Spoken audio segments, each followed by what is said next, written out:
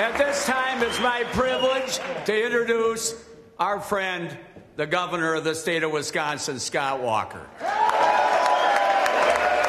Ladies and gentlemen, we are moving Wisconsin forward with bold vision and bright hope for the future. 2 years ago, when I first stood here as your new governor, Wisconsin was facing a $3.6 billion budget deficit. Property taxes had gone up 27% over the previous decade, increasing every year, and the unemployment rate was 7.8%.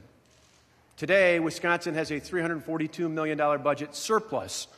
Property taxes on a median-valued home went down in each of the last 2 years, and the unemployment rate, well, it's down to 6.7%.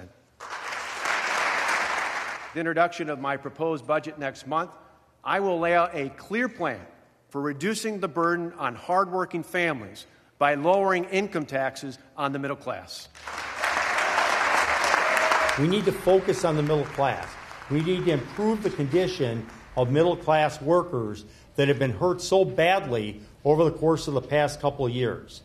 Middle-class families deserve hope and security. We must help those families that are struggling with unemployment, underemployment, declining wages, and quality of life. They deserve hope, assurance, and real action, and we'll offer packages, as we did last session, for attempting to deal with all of those issues.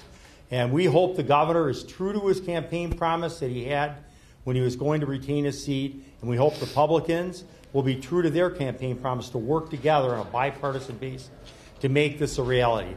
One of the best ways we can show the people of Wisconsin that their state government is focused on jobs is to pass a bill that streamlines the process for safe and environmentally sound mining.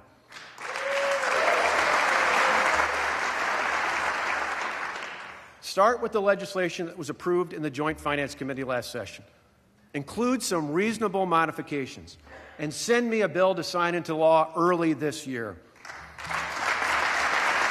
We have the potential for a $1.5 billion investment here in our state that could lead to as many as 3,000 construction-related jobs and 2,800 long-term jobs. If there's any state that can move forward with a way to streamline the process for safe and environmentally sound mining, shouldn't it be the Badger State?